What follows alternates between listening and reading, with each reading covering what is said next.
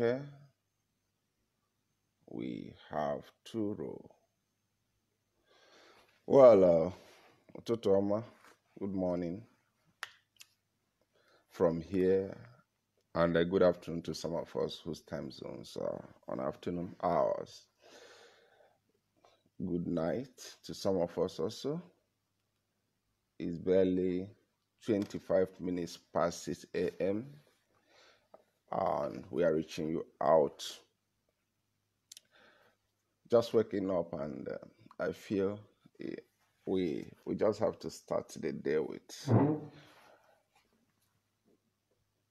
with this discussion. Last night discussion was cut off along the way, and I wouldn't know why Facebook chose to add that way, but nevertheless, we must move forward. Nothing stops us because it's ingrained in us to propagate this wonderful message, to keep on firing until the enemy finally disappears. That is what we sworn. That is what we are under oath for. But before I move ahead, I would want to confirm from us if I am coming out loud and clear. If I'm reaching you out loud and clear, please. If that is done, if I'm reaching out loud and clear, then we have to move on. Please confirm from me from your end. Are you receiving us loud and clear before we move to the analysis or the discussions of the moment anyway? Okay, somebody said volume. Okay. Somebody said volume. Oh, I see. We have to do without the earpiece and see what the volume might look like. So confirm if the volume is coming out better. Then we move on. Yes, I've unplugged the earpiece to see if we can get a far-reaching volume. Yes, somebody said good. Thank you, Mboma. Oh, thank you. So thank you.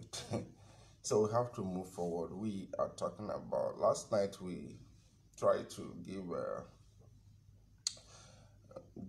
kind of an elaborate discussion on Ambazonia and Biafra and UN, but along the line it was cut off anyway.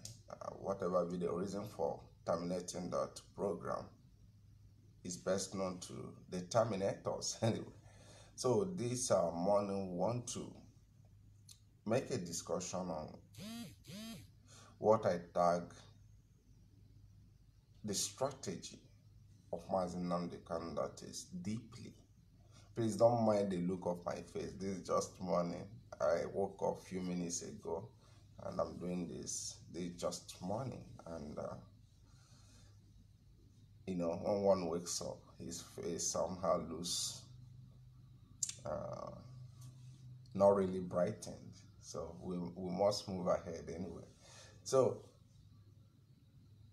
we are talking about the strategy. In every successful project, in any successful trip, what matters is the strategy or the template at which that project is going to be executed. No two ways about it. Your strategy, your policy framework is a determinant factor to what your result will look like.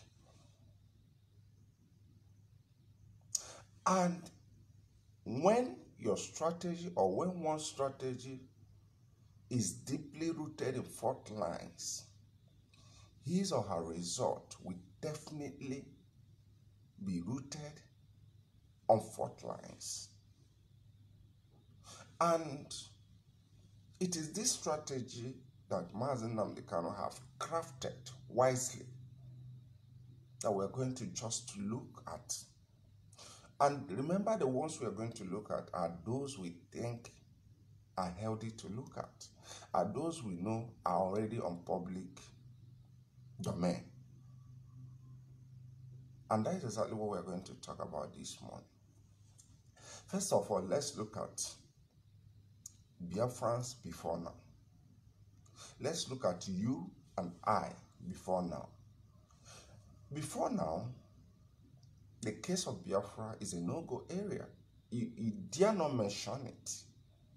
It's unthinkable for you to call the name Biafra. Before now, you and I saw it, especially the post-Civil War generation. We saw the entire project. When we hear Biafra, what comes to our mind is just a failed project from a generation we don't know much about. We must sincerely look at our previous posture in order to appreciate what this guy is doing for us. Because prior to this time, when you talk about Biafra, it's all about a failed project by people we never even appreciated their impulse towards safeguarding their people. There was no consciousness of how many persons were killed. Was there genocide? Was that a war-fighting project? We are just roaming about, being bereft of our identity, our history, and our essence as a people. That was just what the whole thing was earlier before now. And we felt the way we felt because nobody took it as a responsibility to educate us, to enlighten us, to rejuvenate our mindsets. And that's why we never cared to subscribe into the entire project.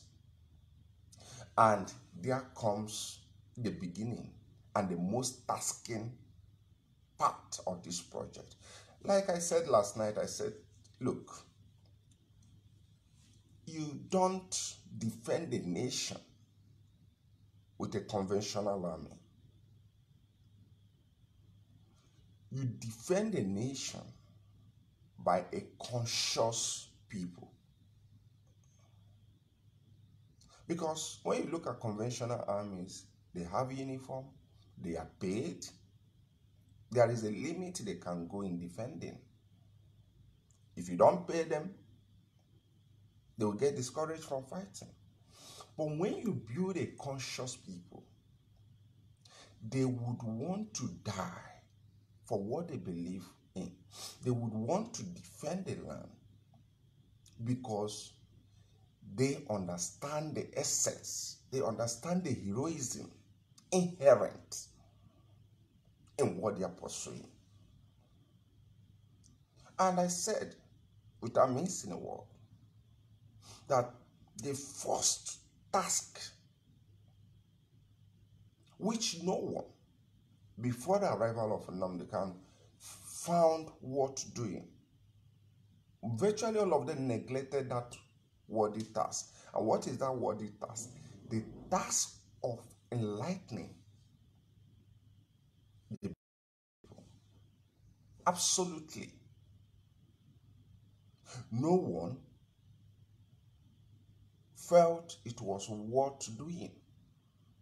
And tell me how you can gain a nation when the people, the occupants of that nation, that land, are not incorporated through awareness and enlightenment campaigns into the project. Each and every one of us spend time talking about Biafra because a man sat down from years hammering on radio, opening our eyes to real history, educating us, enlightening us, unifying us, boosting our pride, making us to move from a pitiable position to a noble position. It is a wonderful task. And of course, it is an expensive task also. You might not know why the rest of them who say they are fighting for Biafra, you might not understand why they can never venture on this side of the project. Because you need to, first of all, enlighten the people, make the people to have the consciousness of what the project is all about before you can talk about success. And if there is anything that is so disturbing to the Nigerian government, that is so disturbing to the British government, that is so disturbing to their collaborators, it is how do we stop Nnamdi Kanu from talking? Because they understand that his talking will one day snowball to the people fighting. It is a social science. There is nothing you can do about it. The headache the oppressors are having is not because Nnamdi Kanu is not shooting, but they understand the efficacy, they understand the deep penetration of his awareness campaign on his people. And of course, it is an expensive project. And we must understand that he is doing this because he is mentally disposed for that. You cannot talk intelligently. You cannot talk factually when you don't research. Everybody wants to listen to him because each time you listen to him, he has something unusual, unknown, uncommon to unearth. And when you don't have the mental muscle, you cannot do it. Those who are supposed to learn from him, out of jealousy and envy, decide to rise against it. And of course, they can't do much anyway. So what are we trying to say? The first strategy he unleashed, he unearthed, he presented to us is the most sophisticated and the most penetrating one. And what is that strategy? The strategy of reawakening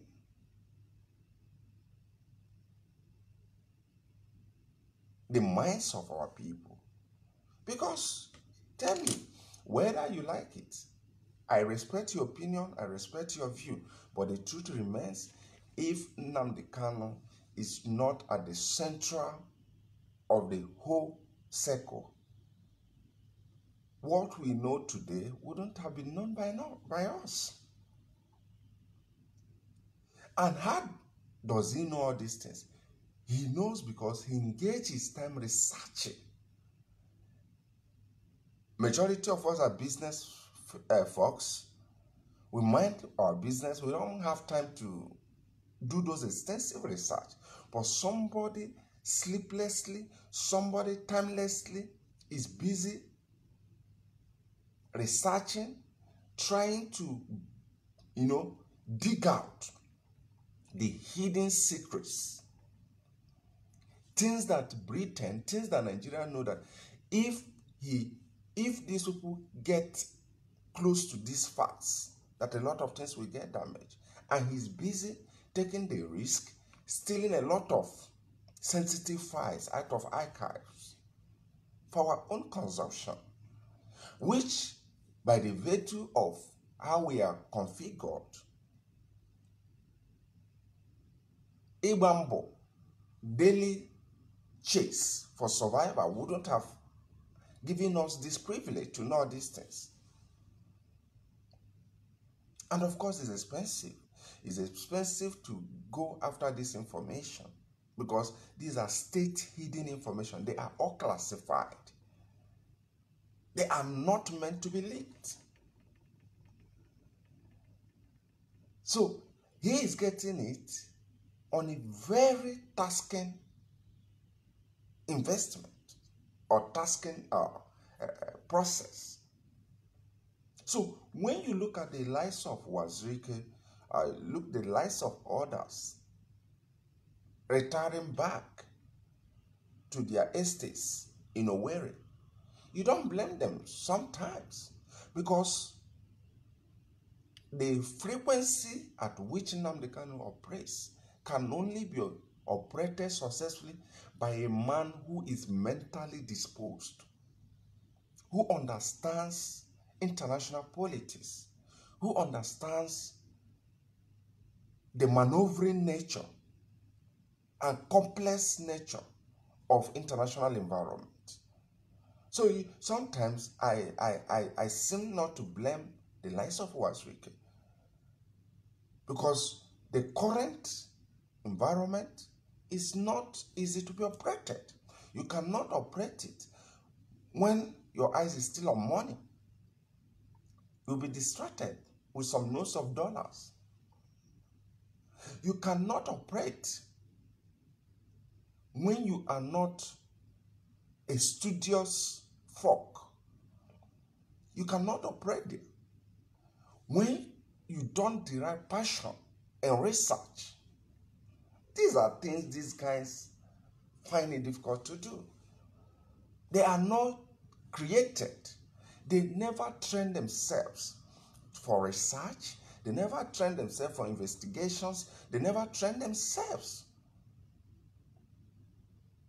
for other intellectual investments.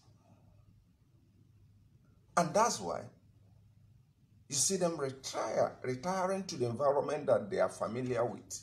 You see, it is not an insult to Wazirike, it's not an insult to any one of them, but the truth remains and the truth must be said. The dimension that is expected of this struggle, they are not internally propelled to sell on those complex environments. It's never an insult. We must accept the way it is. Environment a class 6 person is operating cannot be equated with an environment that SS3, based on Nigeria's secondary school arrangement, is operating. You cannot measure the two. You cannot measure the two. You cannot. They don't know much. Whether you call it Wazirike or any, I said, I am not insulting them. We are saying it the way it is. When you don't know much about your people, about what you're fighting for, in fact, most of them, funny enough, don't even know the hidden stories about Biafra. Like I read Asaduku was saying it was the Portuguese that named Biafra, and it was so funny. He never even knew that there is no word like Biafra in Portuguese language. He never knew. So most of them don't even know. They don't even have a full load of information of what they are calling. And that's why they cannot engage on enlightenment campaign on the people. Because already they are not enlightened. They don't know, they have a limited information about what they are mentioning. When they mention Biafra, the Biafra they mention is what they read on pages of newspaper. They don't know the Biafra that is in a lot of archives all over the world. They don't know the classified Biafra in Britain and other Western world. They don't know it. And they are not interested to know.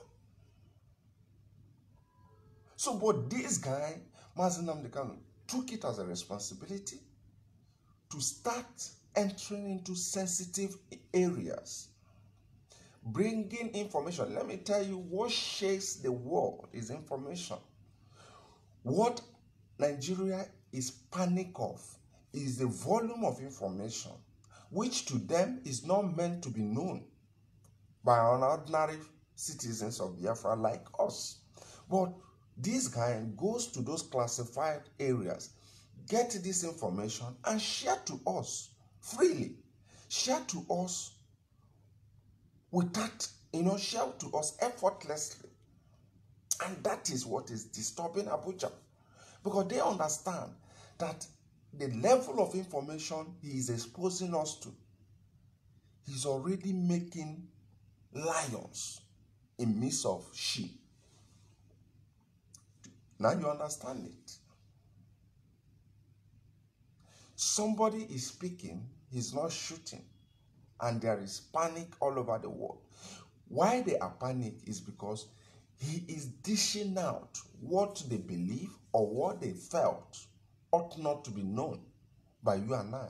Because it is said, he who controls the mind of the people control the people. They understand how they have been controlling us through mental game, mind games. They understand that. But this guy, Mazi Nnamdi Kanu, comes and start cleaning up those garbage. Man, is not an easy task. Take it or you leave it. It is not an easy task. And they understand that already he's building soldiers. He's building warriors. Because when people are conscientized, when people are aware, they can die to defend the information, the right information at their disposal. And that is the headache.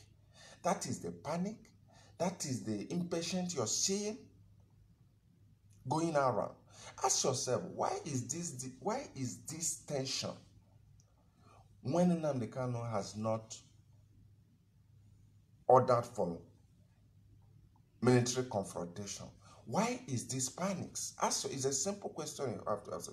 He's just speaking on radio. Everybody is panicking. He's just speaking on radio. It looks Abuja wants to burn. Ask yourself, why? Does it mean words are more powerful than guns or bullets? The truth is, yes. Let me share, which I said, I referenced on last night program. Israel, go and research for it. Israel never had anything known as land army before 1948. There was nothing like IDF, Israeli Defense Force, was not existing. But there was something that was existing among the Jews. It was the consciousness of defending the homeland. By military definition, there was nothing like IDF, Israeli Defense Force. But because the people were conscientized, because the people were enlightened, because the people were exposed to the importance of defending the motherland, everybody was wearing a civilian wear, but they were all armies. That is the power of mental cleanup. That is the power of enlightenment. That is why everyone, all the enemies are in serious opposition to the enlightenment campaign Nnamdi Kanu is carrying out. Because every single day he speaks, he prepares an army of the people.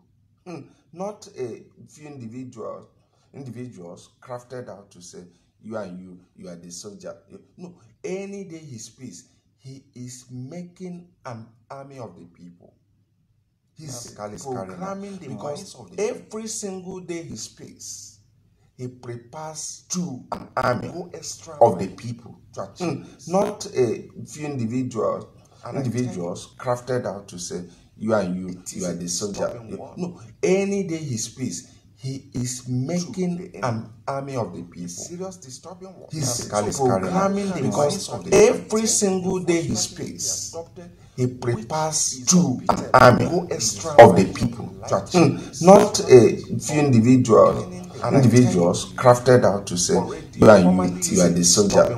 No, any day he speaks, he is making an army of the people. Serious disturbing. He's programming the minds of every single day he speaks, he prepares to an army of the people to achieve not a few individuals crafted out to say you are the soldier. No, any day he speaks, he is making an army of the people. Serious disturbing. He's programming the minds of every single day he speaks, he prepares to an army of the people. Not a. If not that a man took it as a responsibility to tell us whom we are. A man took it as a responsibility to destroy foolishness in us and cause you of him.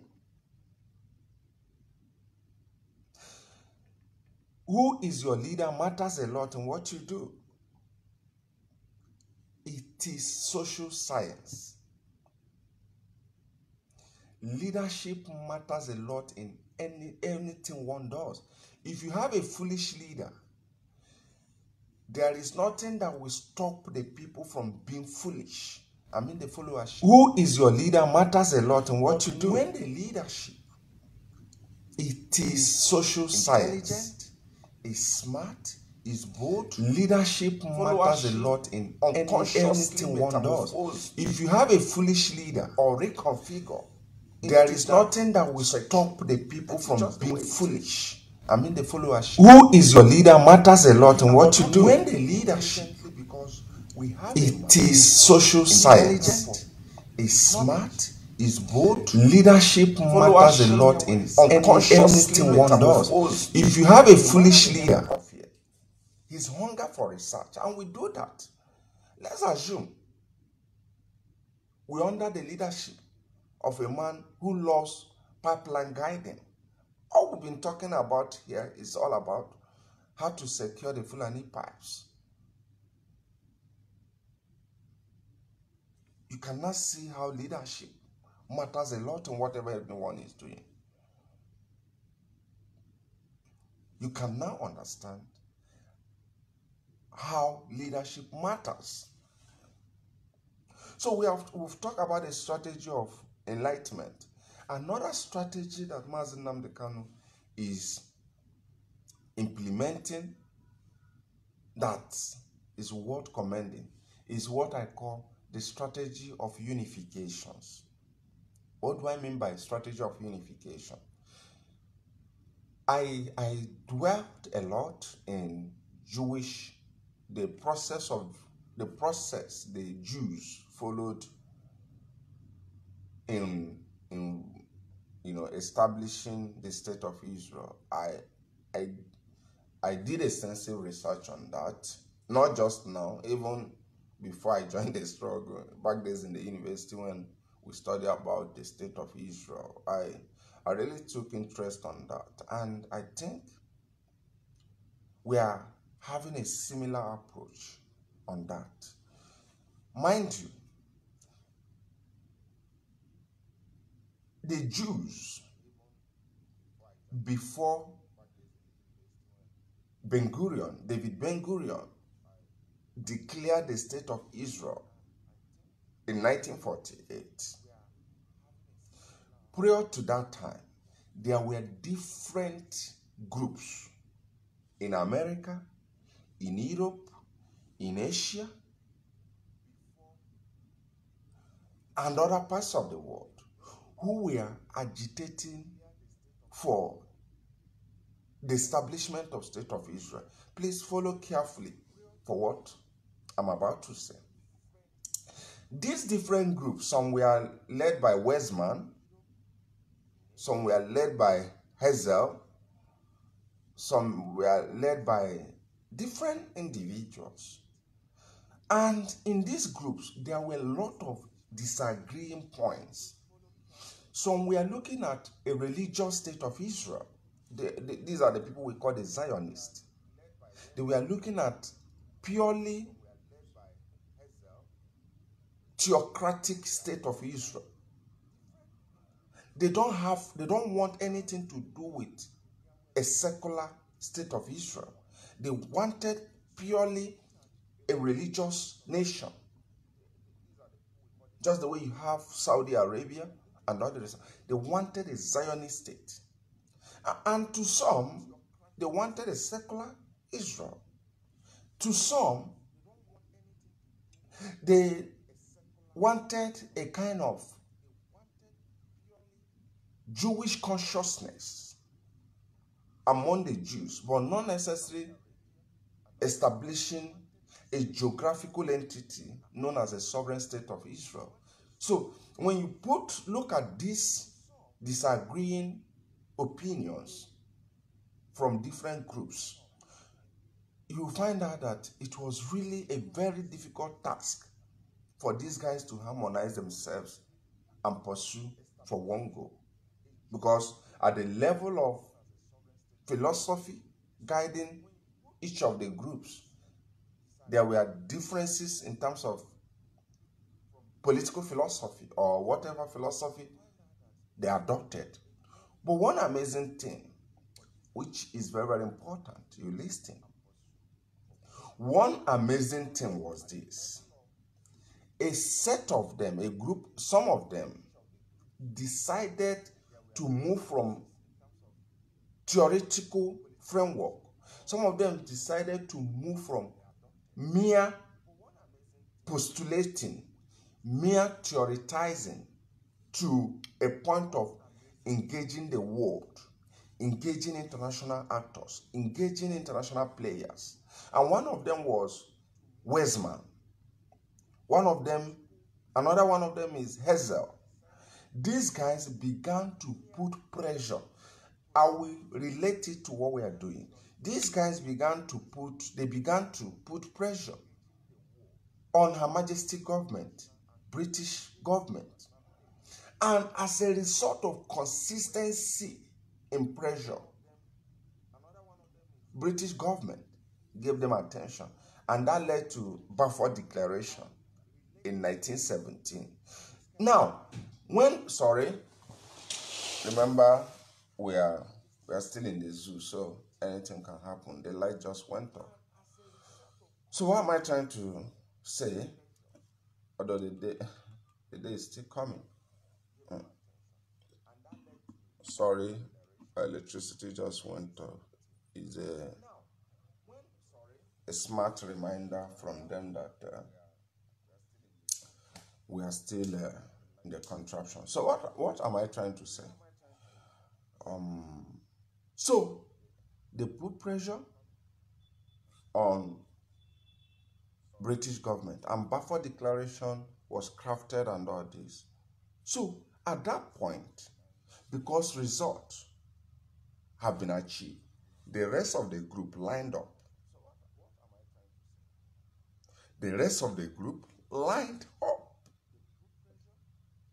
And there was unification, which led to finally the establishment of the homeland.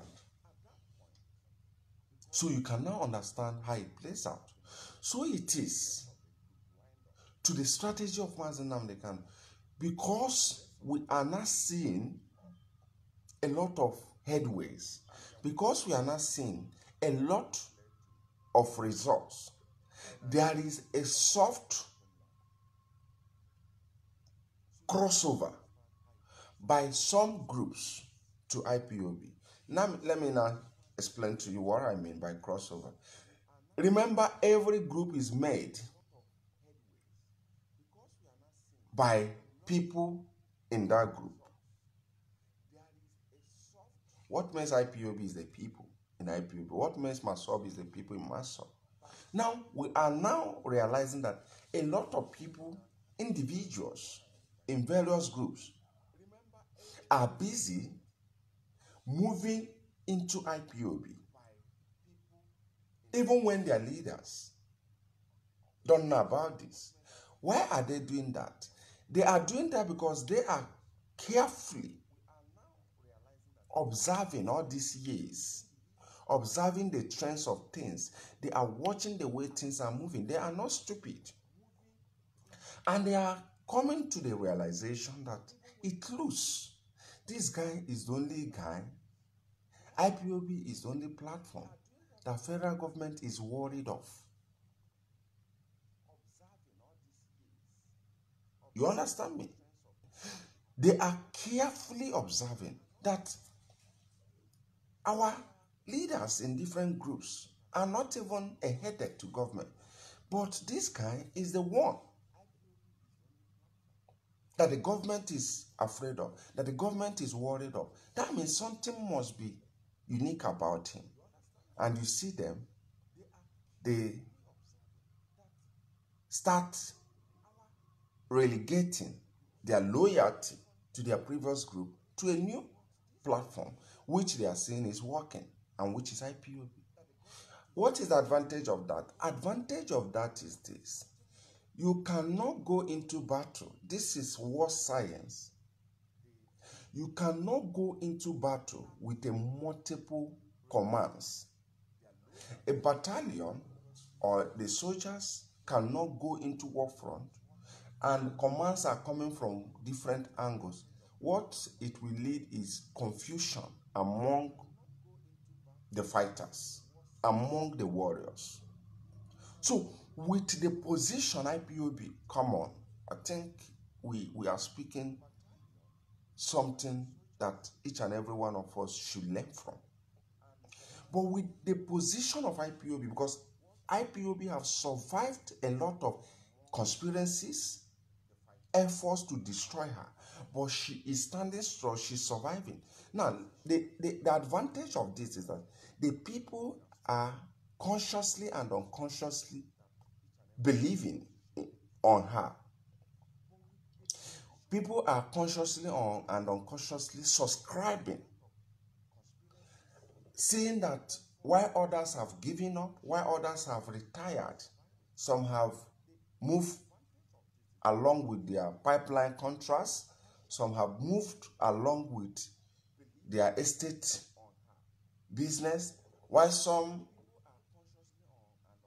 are still moving along with their road mapping and all the rest of them. And IPOB is well positioned. The advantage of this is that if there is going to be a skirmishes, if there is going to be Idu Akanon, the command will always come from one single unit. And source of information can only come from one single source. The command will come from IPOB leadership to all Biafrans. I'm not saying to IPOB members, I'm talking about to all Biafrans. The information will only come from official platform, Radio Biafra. You can now understand how this is going to be a strong unification platform for us. You are now understanding what we are saying. And you cannot achieve this without consistency. So when you look at all Mazi Nnamdi Kanu is building on these years, when you look at the level of opinions coming from Biafrans who are not even IPOB members, when you digest their opinions, you will see that yes, they are not IPOB members, but they have submitted their loyalty to Nnamdi Kanu. They have submitted their loyalty to the leadership of IPOB. Then you will appreciate how we are unconsciously structuring ourselves, positioning ourselves for what is to come. Because in a battlefront, you cannot have signal coming from this, Our ability to make a strategic positioning, which we have done, thank God for the consistency of our leader, the strategic positioning is going to snowball into a central command. And this is what federal government does not want. Federal government wants a duplicated voices. Britain wants a duplicated voices. They want to raise multiple sources of command because they understand the importance of this, that when there are multiple sources of command, the people will be confused because they don't know who to take up his own and not. But because we are consistent, because we are offensive when we want to attack, you can see we have beheaded a lot of these FG setup, federal government set up distractions. We have really beheaded a lot of them in our offensive because we are angry. Of course we are. We have demolished all those distractions. We have disabled, we have decommissioned them, we have forced them to go into relegations. And today, you can see them. We have deflected them. So, the strategy of Nnamdi Kanu, which gears towards unification, is an amazing one. And of course, it's an amazing one. And another strategy, we have talked about the strategy of unification, we have talked about the strategy of enlightenment. Another strategy which is so killing to the Nigerian state, it is so killing, is the strategy of defining a battle theater for Nigerian government. What do I mean by that? The wisest warrior takes her enemy to the battleground he wants the battle to be. That is the wisest warrior. A foolish fighter allows his enemy to define the battle theater for him. One of the things Ipob have done is to define he wants a battle theater. That is the wisest warrior for the Nigerian state. A foolish fighter. Nigerian state had wanted us to pick up arms earlier before the battle theater for him. And you know what that means? One of the things Ipob have done, if we had picked up arms earlier before now, could have been an easy walk away for them because they would have easily said they are terrorists, they are for the Nigerian state. And they will get international sympathy. Nigerian state, but Nnamdi Kanu, knowing better than them, decided to engage them in war. There are two forms of fighting. For those of us who did social science, or by extension who did international politics, there are two forms of engagement, fighting, as far as international politics is concerned. Either you use what we call soft approach or hard approach. In any of their definitions, they are all war strategies. What is hard approach? Hard approach or hard power, naked power, is when you decide to use military confrontation. When a country decides to unleash military, it is hard approach. They are equally result oriented. You can use a hard approach and still make result. There is another approach we know as soft approach. What is soft approach? When you decide to use non-military approaches to fight your enemy, they are equally dangerous. Let me analyze it so that we understand why Nnamdi Kanu is a headache to the presidency, why Nnamdi Kanu is a headache to a lot of guys. Nnamdi Kanu have two options. before him. One is hard approach, another one is soft approach. But do you know what? Federal government would have loved him to activate hard approach earlier before now. Hard approach implies building up militias and start fighting. And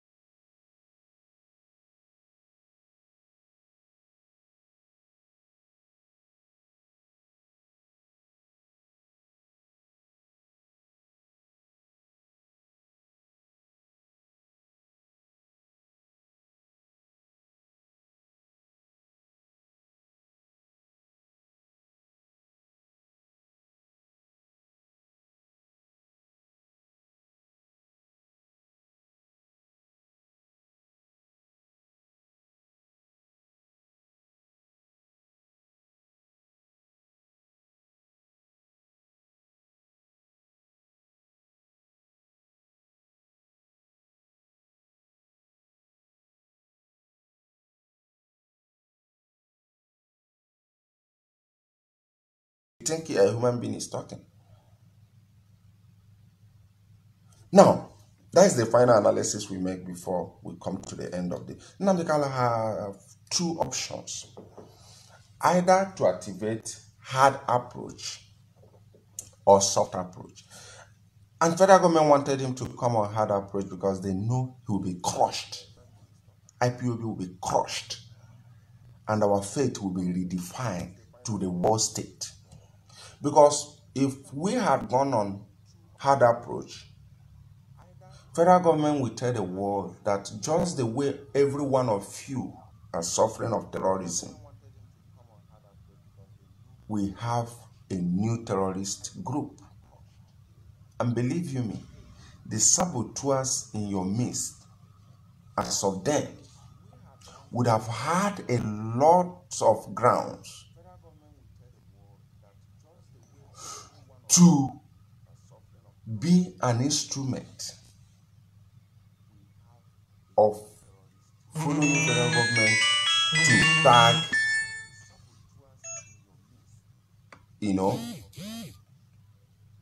IPOB a terrorist platform. Believe you me.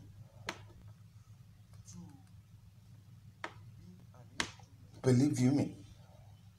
If we have chosen a hard approach, it could have been so devastating to us. Yes.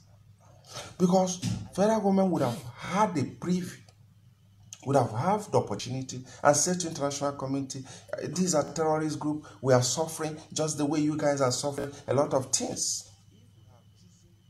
But do you know what? Mazi Kanu, after sitting down, he now realized that no, this is not the right time for the activation of hard approach. Because we have a lot of things to prove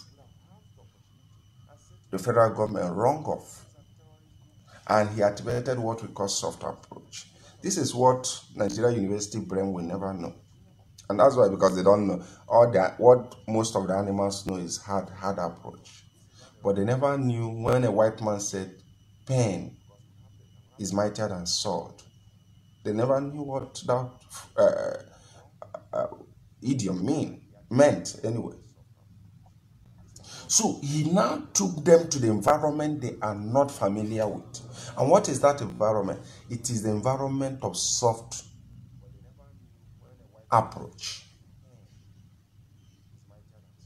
And what does environment of soft approach entails? Environment of soft approach requires more of human resources, because you must meet a lot of lobbying firms. You must meet a lot of scholars. You must meet a lot of international players. And he took them there because federal government have the conduct of her foreign policy, the conduct of her international engagement on contractors. I will explain to you why you see federal government losing out. A lot of foreign bodies, consultancy firms, are the ones running Nigeria foreign policy, because within them, they don't want Biafrans to conduct foreign policies for them. And they understand that the Fulani man or the Hausa man cannot engage, cannot dialogue, cannot constructively influence all these international players. So what they did was, instead of Igbo man to be there, let's contract to foreign firms to conduct our foreign policies. Because they understand that Biafrans by nature are diplomats, because these people who do more on buying and selling are already experts in engagement, in deal breakout, in sealing out deals. Because every day we seal out deal as a people on a local level, at the level of commerce, at the level of trade. So the issue of engagement is not something we have to learn. It's ingrained in us. So, but because they know that we cannot allow them to be in charge of Nigerian foreign policy, they began to contract this out. So the implication is that when Nnamdi Kanu took them to soft ground, and there are places the issue of Biafra comes up, listen, and we see IPOB sending a Biafran delegate, a Biafran, to the negotiating table. Now, these people will be expecting Nigeria to send a Nigerian to the negotiating table. What they will see is white people on the negotiating table. And they will be forced to ask themselves, are these white people Nigerians? These people came with their own people to speak for them, and Nigeria is coming with a consultancy firm. Now, it shows that these countries seem not to even have people to do the deal for them. And their weakness began to expose. There are places IPOB will take the matter to, and there will be meetings among the opposite parties. IPOB will send a Biafran diplomat. Instead of Nigeria to send her own diplomat, what these people will see is a New York-based consultancy firm coming to say we want to represent Nigeria. And these people will be forced to ask, are there no citizens who can conduct the foreign policy, conduct the diplomacy for this country? And because it happened first, it happened second, most countries began to lose, because these people always reach back to their home nation. They began to lose faith in Nigeria. So the soft target which IPOB took them to exposed her weakness. And that is what Abuja is not happy with. Abuja is not happy because each day, every moment,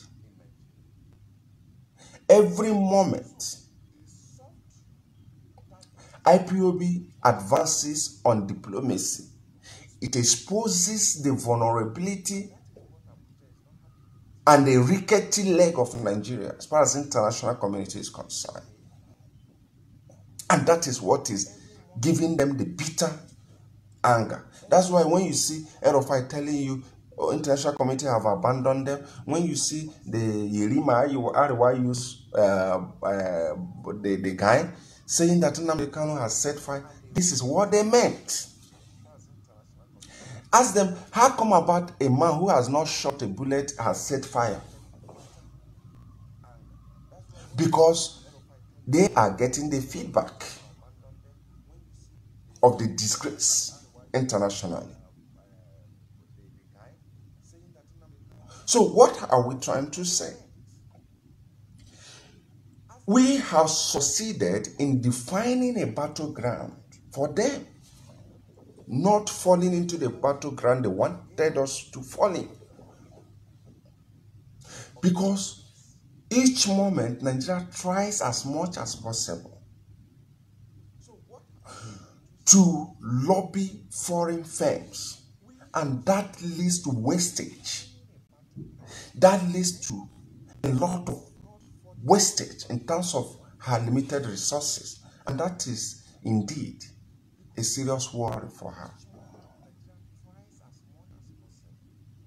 Because to them, it could have been easier for Nnamdi Kanu to just pick up arms so that at least they use their arsenals to quell the whole thing, than this guy forcing them to keep on wasting their resources among European firms and American firms.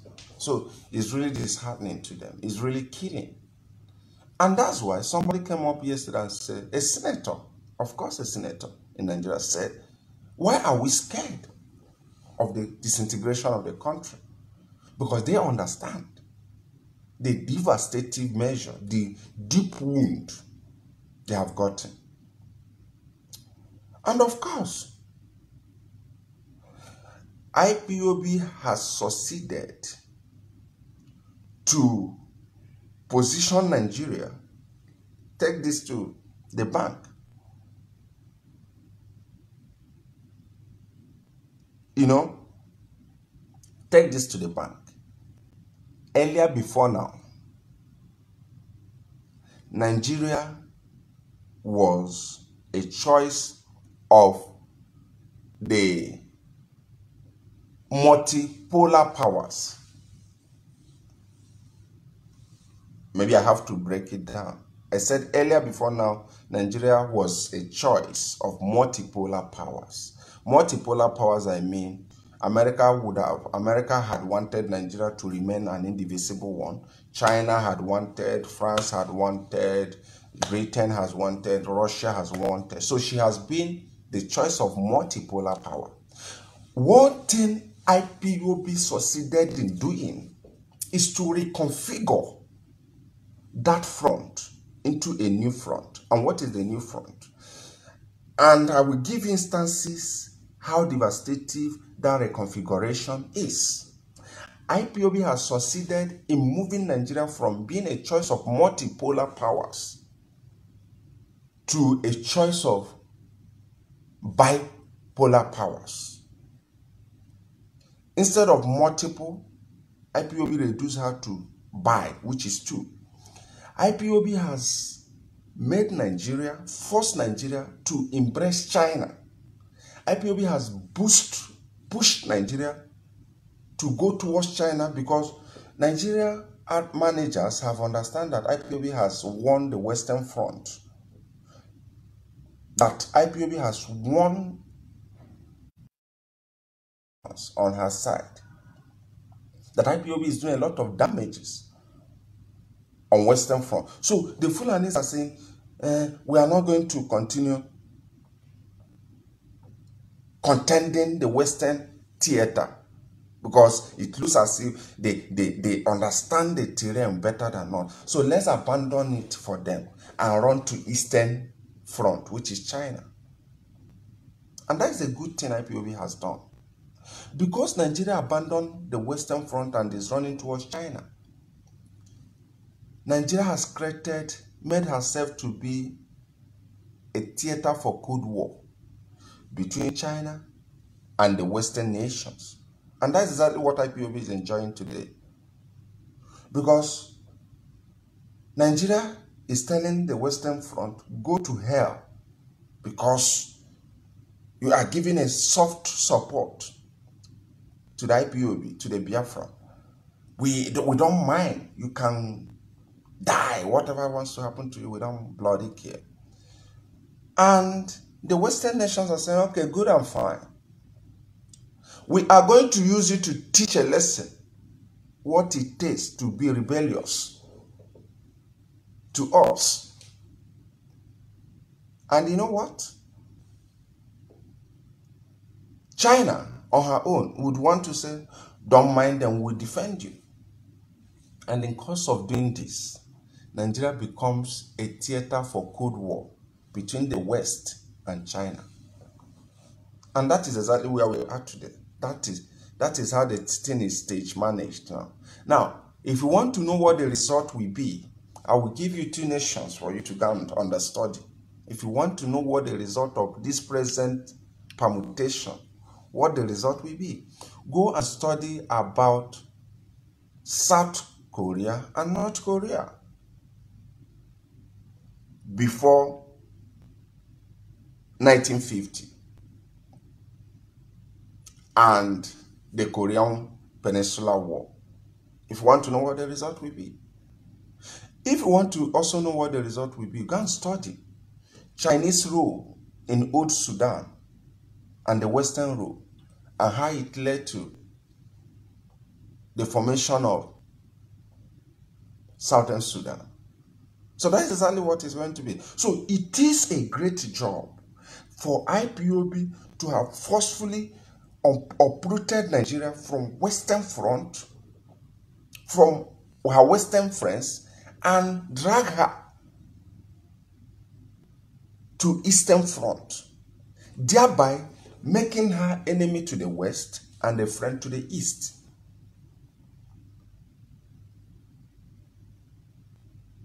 So it is as a result of this that Erofai is telling you that the countries of the world have abandoned Nigeria. You will not understand that statement. You will not understand that statement.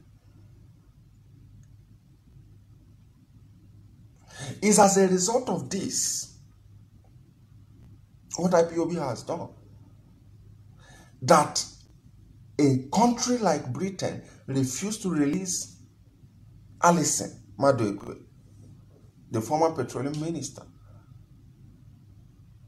It is as a result of this that Mieti Allah is being impatient enough because they understand what the future looks like. So they want to, a kind of, instead of us to wait to the, according to the timetable of IPOB, let us shake the table on time. I think you need to really appreciate what is happening. You understand me? So, you know, at a point, you have dealt with a man, you have pushed a man to a point that he understands you have already destroyed the system. So let us just destroy it at once. That is exactly what Mietiala is saying. They understand that IPOB is strategically coming to a point that they will not like it. So what they are saying, let's just scatter the table quick. And that's the rant you're seeing. They are going to raise 5,000, I think 500 personnel. All those things are reactions of the results they are getting from IPOB's damage on them. And of course, the whole thing, you know, this thing looks like, at an earlier stage, it looks like they undermined IPOB, and that is how Okike wanted it to be. God, and that's why the Fulanis will never forgive the saboteurs, because saboteurs, you know, distracted them by telling them, don't mind him, Nnamdi Kanu is not serious. We'll deal with him for you, we'll proscribe them, and that will be the end of the activities. The saboteurs can never be forgiven by the Fulani. You can mark it. They will definitely deal with them. Because when federal government wanted to take all seriousness on IPOB, the saboteurs were telling Federal government, don't. You see, sometimes, yes, the activities of the saboteurs are bad anyway, but I would say they have equally be a good instrument because they have been there downplaying the seriousness of Nnamdi Kanu, downplaying the efficacy of IPOB to the peril of the Nigerian state. So it was the saboteurs that always tell them, forget this idiot, forget this idiot. He is hungry. Who knows him? You know, he's jobless. It was the saboteurs distracting these people. And of course, God used the saboteurs wonderfully because the saboteurs were busy, you know, pounding the back of these people, telling them, don't mind them, we will handle them for you. And they got distracted before they knew the whole thing has reached to a point of uncontrollable. The point they cannot, in fact, they are confused, they don't know what to do. If the saboteurs were not there, maybe they would have marshaled out a better strategy.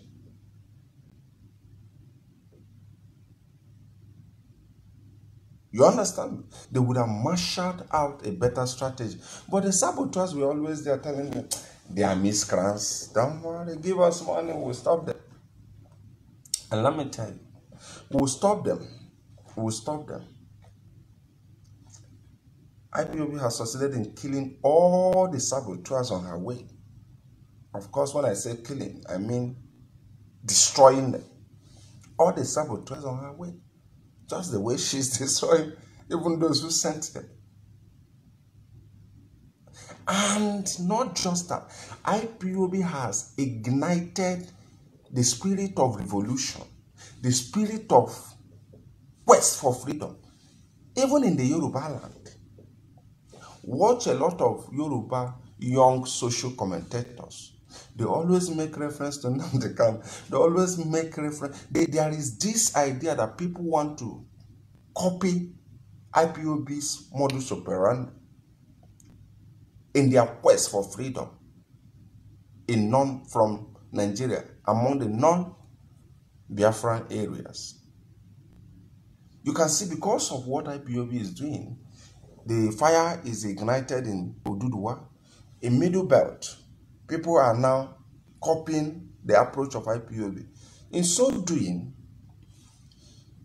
IPOB have succeeded not just to liberate the Biafran people from Nigeria, has equally succeeded in igniting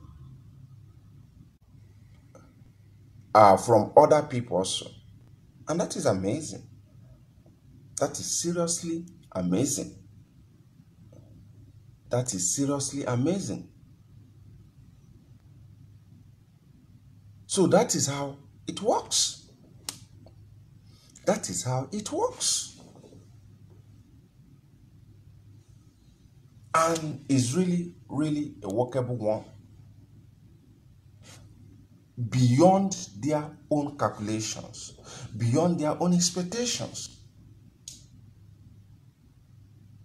Isn't that amazing?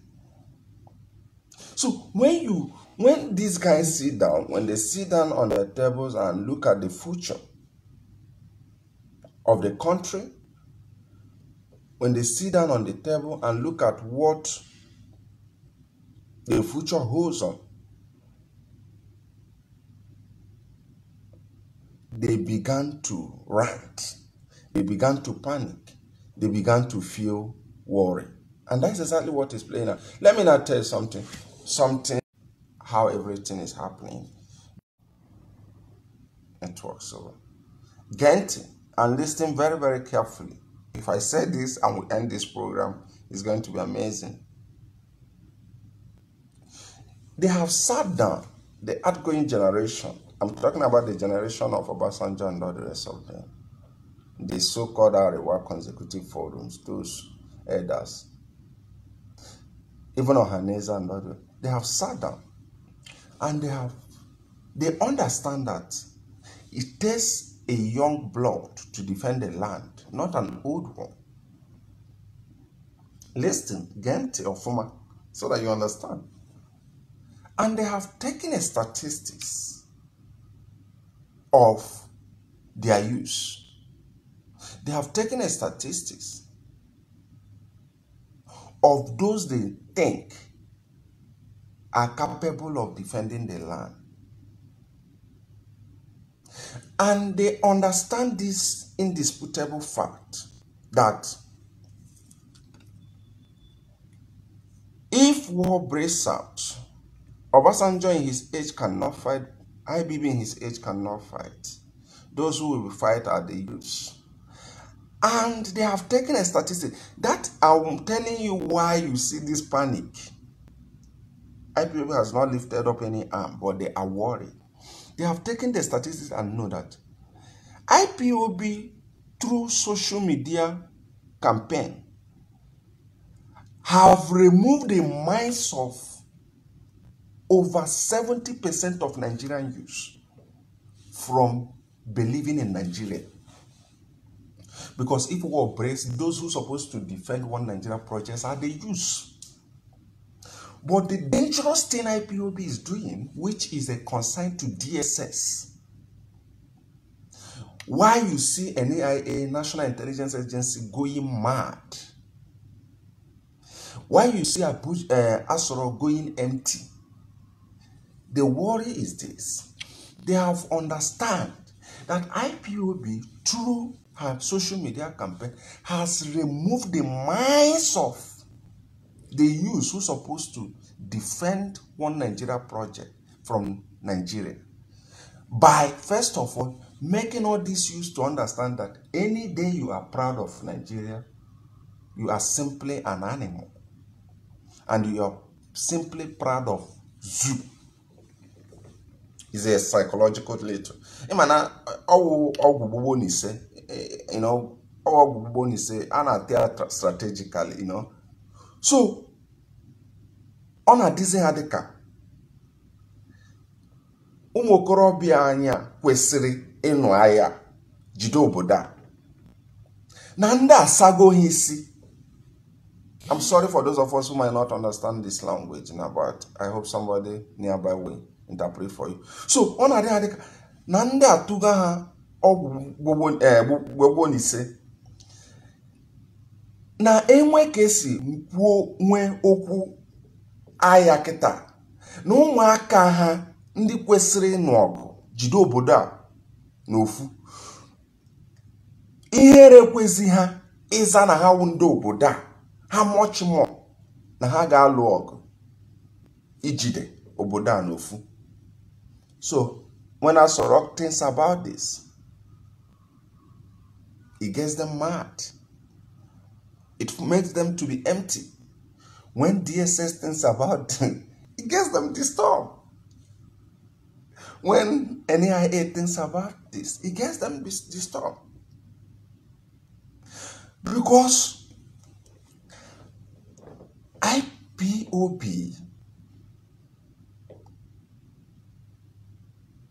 mechara nda ihe to a point.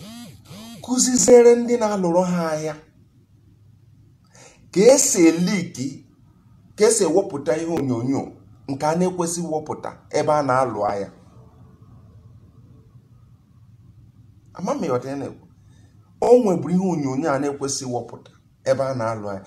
IPOB megide banye n'etiti ndị na-alụrụ ndị obodo ahịa, na-agwazi ụmụ ntokorobịa ha na ha na-alụ ahịa ifu ebe a gbara ndị zu egbe. Mee ihe onyonyo wepụtara mba ụwa. Onya na-akpọ ọgwụgwụ n'ise. A na-ati ya strategically. Ịma oge gboo, those days when we are little, inwe okripata, onwe ya na-akpọ okripata. Most of you abroad might not really understand, but with the village world, there is this ringworm that, you know, have really come on one's head, you know.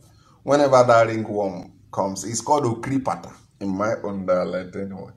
It will be properly scraped. The surface will be scraped with razor, and the bubonise will be dropped on it. And immediately bubonise is dropped on it, then you will now realize that the word is painful. And that's exactly what IPOB is doing. When we get some part of Nigeria Kripata, we scrape it properly and drop some Gubonise. And indeed, it's killing. It's really killing. It's really killing. So when they take all these strategies into consideration, it makes them mad. It makes them mad. Because they are realizing now that most of their youth, the Yoruba youth, are being pushed into fighting for Yoruba nation. We are now reconfiguring, it's a soft target, but very efficacious. The efficacy is really penetrating. IPOB is now, redrawing the map without them knowing. Every single composition of this country is being remade by IPOB on a soft approach. We are now beginning to tell people, oh, you say your name is Oluwale. Oluwale. Or open a Facebook account and start talking about Oduduwa. And Oluwale is happy doing it. You say your name is what? From Middle Belt. Be proud of Middle Belt. Be proud of your identity. You say your name is Chukwud. Okay? I don't want to be Biafra.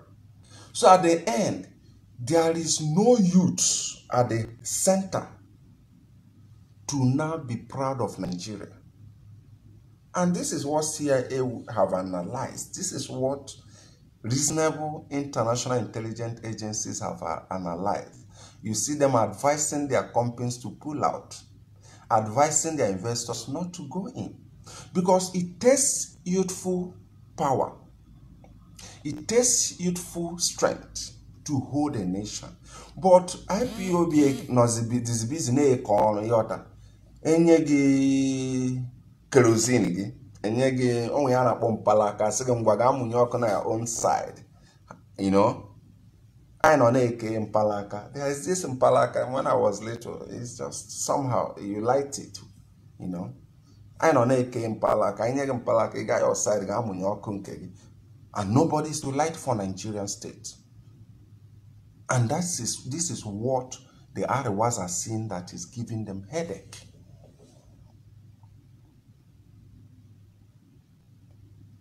And it is as a result of this that you see them, they are no longer having faith, even in Nigerian military to defend the land.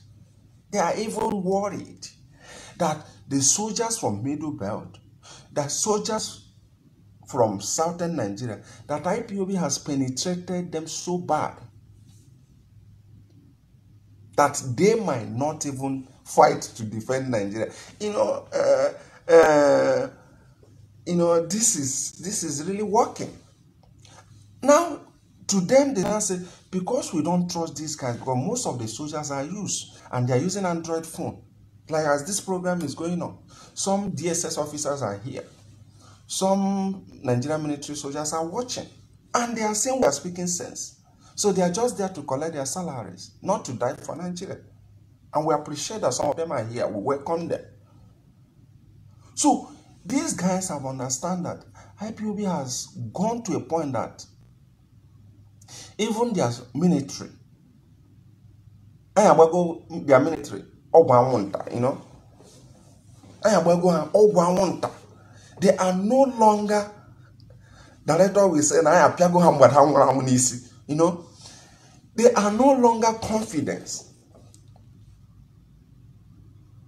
that these guys, these young youths in their military, can even defend one Nigerian project. So what they now do is to go to Niger, go to Chad, and start importing militias. And that's why Ganduje said something yesterday, that they should close the borders, that a lot of militias are coming in with military, with guns. Because they don't even have faith on their military again. You understand? Because they understand how IPOB is using social media to penetrate. You can stop IPOB from traveling to Maiduguri to address the military. But you cannot stop us, like some of them are here listening. You cannot stop them from being here to listen to the message from heaven, the truth message, the message of truth. And that's why immediately they come, we give them, you know, near her biro, near her pen. As some of them I know, some of them already. Man, these guys listen. And they are seeing sense. They are even just there to, hence, let us just earn salary. For salary's sake, for survivor's sake. And this is what these guys are seeing, and it's giving them worry. Call them DSS officer, police, army, air force, as far as they have use. Contacts with IPOB message. The message of truth, of course, the message of liberation, the message of freedom. And that is how we keep on, you know, welcoming them, giving them seats. I make a watch, you know, no one not watching here, we were you know, it's a post surgeon, you go surgeon out there, and any miss. So that is just the way that it is. So the strategy is working, it's penetrating, and above all, is indeed yielding fruit. We have used a soft approach to remove the minds of people from believing in the contraption, and they know it. See, it takes IPOB to send a man who was born, and the parents asked him, "What can we call you?" He said, "Call me Lie." It takes IPOB to relegate such a man anointed to lie. You know, it was IPOB that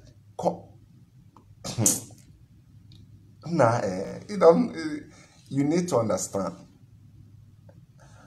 When Lai Mohammed came, he thought it's something he can. IPOB gave him what we call the remedial front, that he abandoned his position as the Minister for Information and start talking that before 2023, light will start being permanent. Now, he has information about energy, because the heat is receiving there is much. You know? So, that is just the way it is. That is just the way it is. So, we must remain steadfast. When the director says something, he will always say, he will destroy them. You know, with the truth. It's not boasting. It's not an exaggeration. Over 80%, this is a go and research, make a call, find out. Over 80% of people in Nigeria, I'm not telling you Biafrans, discuss on daily basis Nnamdi Kanu and IPOB. And as I speak to you, over 90% of Nigerians believe that Aso Rock is empty, because of Nnamdi Kanu's findings. Because of Nnamdi Kanu's findings. Over 80% of Nigerian population believe that Aso Rock is empty. How would they believe that? without listening to Mazi Nnamdi Kanu. Like this evening, as in today's evening, before you know, go to filling station by 3-4. Everybody with his jerry can. Ask them, why are you people buying a lot of fuel? Some of them will just be looking at you as if you're coming from Mars. You're coming from another planet. And the eyes they are looking at you is by 7. It's just happening. So what am I trying to say? What we are trying to say is that Mazi Nnamdi Kanu, as a result of his wonderful strategy, have succeeded in teaching Nigerians a lesson they will never forget. The only thing that can save them, the only option they have, is to shut down the internet.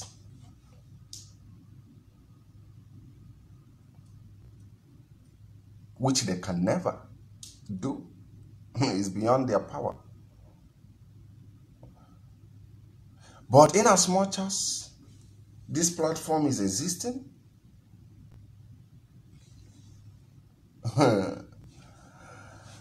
you know, there's this story they call Ikere. I don't know. For Ikere is a kind of fly. I don't know. Anyway, it's a very stubborn fly. Ikere. And as na Ikere be nwoke bojo. You don't know if you hit Ikere, you might maybe ngworo gị ọda. Nga hapụkwa na Ikere eji ngworo gị gburegburegbu. So these are some of the things, the situation this country is. They don't know how to handle it. They don't know how to handle it. And it's a concern to them. So I think we have really taken a lot of time here. I tried to work on some persons on but Facebook wouldn't want that anyway. So the truth is this, we have really talked, and if we keep talking, we have a lot of things to say, but because of the time anyway, we have really spent some time here. So we must remain resolute. We must remain resolute. It doesn't matter, I really enjoy this struggle a lot. People might not really know why. I feel happy. We are at home. Some of us are married.